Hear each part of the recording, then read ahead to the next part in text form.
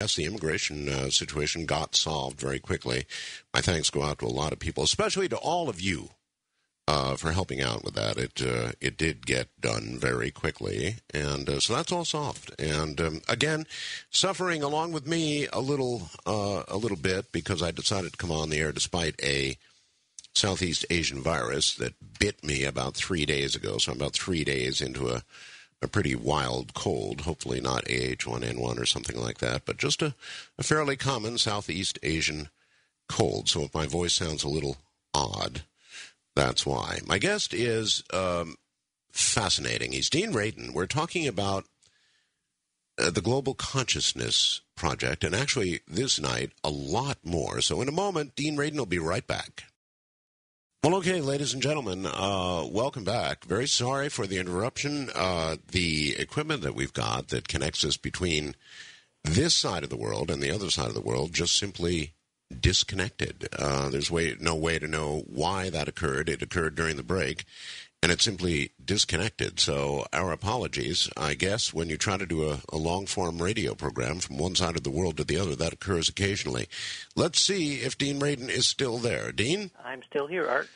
Thank goodness. All right, Dean. I was going to ask you if the GCBP Egg Basket Observer is still online, but since we had that little break, I took a second, and I'm looking at it right now. So if people would like to take a look at this, I would recommend going to Google and just putting in Princeton eggs, and it will take you to the appropriate website. It's too long for me to read to you, but they're obviously, the thing is still going. I'm sitting here watching the eggs bounce up and down. It's kind of eerie, isn't it?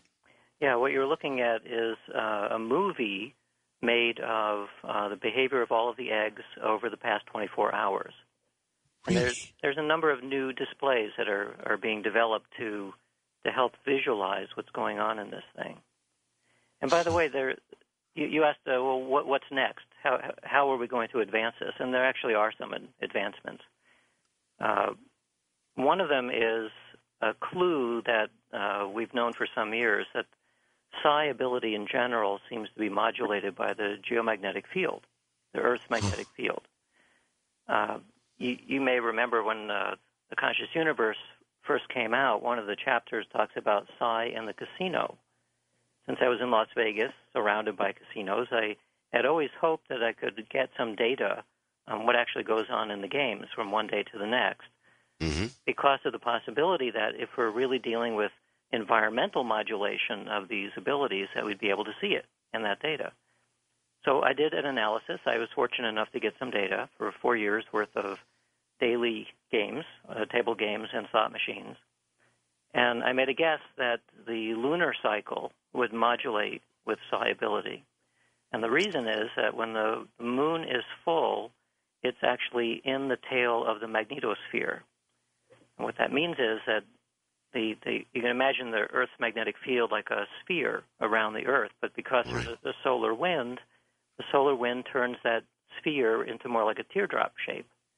And the teardrop, when the moon is full, the teardrop goes quite far away from the Earth, and the moon is right in the tail.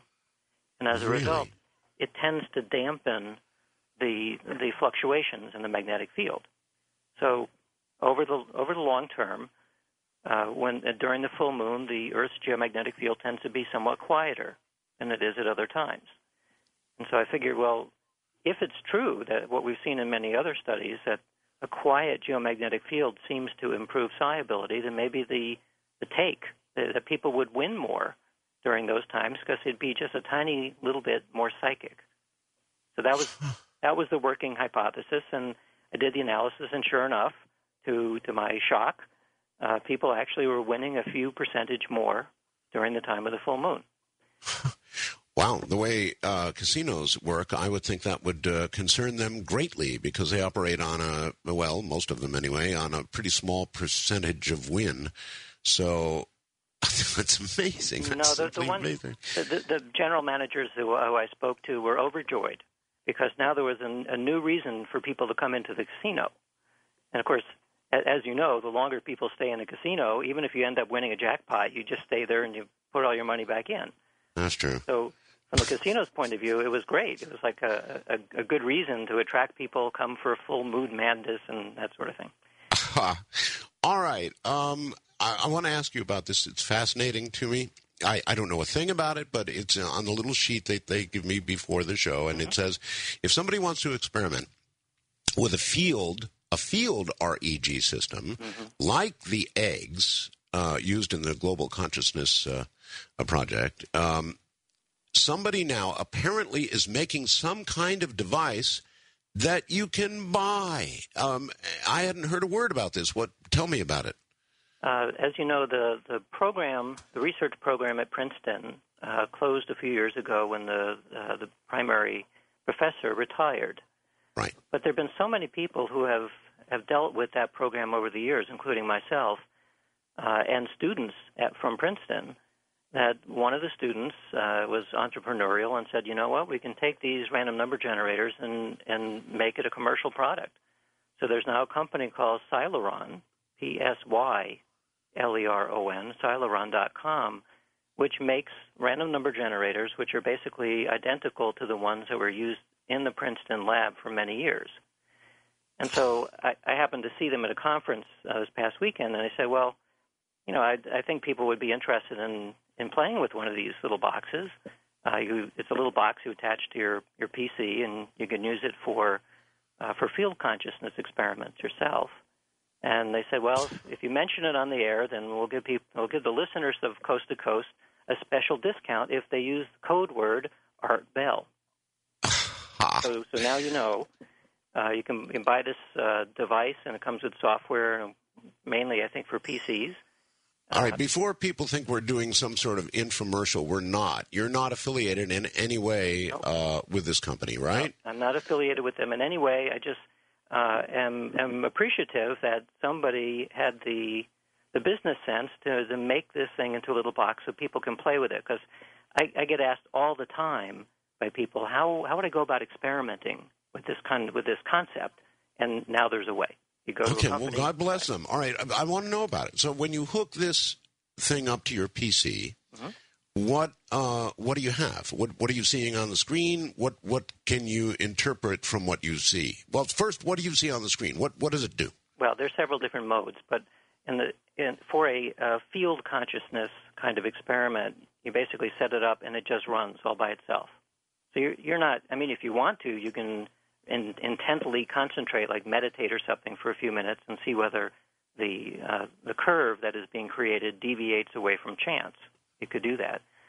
But typically, as the way that we've used these experiments is you bring your PC and you bring this device to something which you know is going to be very engaging, like a choir or a play or a movie or something where you know there's a lot of people and they're all paying attention. And you just run it. You run it in the vicinity where this is taking place. Right. And then when it's over, you go back and you can check the data, and there's an automatic way to do an analysis to see whether or not the randomness became less random during those periods when people were very engaged in something. Is there any indicator on the screen, something like the display we see with the eggs, for example, so that you're aware instantaneously if something begins to deviate from the random? Yes. One of the options is you can press a button and see a real-time curve which shows you how close you are to chance or how far away you are from chance. Wow. Yeah. Now, this particularly sounds interesting in view of the recent apparent evidence that the closer to the event you are, the larger effect you're going to see. Another thing, I guess not fully answered yet, is whether we're seeing some individual, particularly effective consciousness at work or mass consciousness at work. I guess you feel it's mass consciousness, but we don't know anything for sure, do we? Well, we don't know much yet, but the value of people doing these experiments is maybe we'll begin to learn more. My guess is that when we deal with mass consciousness, the key underlying, the thing which is most important is coherence. So whether that's coherence within one person or coherence among a group, it's much easier to create coherence within yourself because you're not battling others. You're only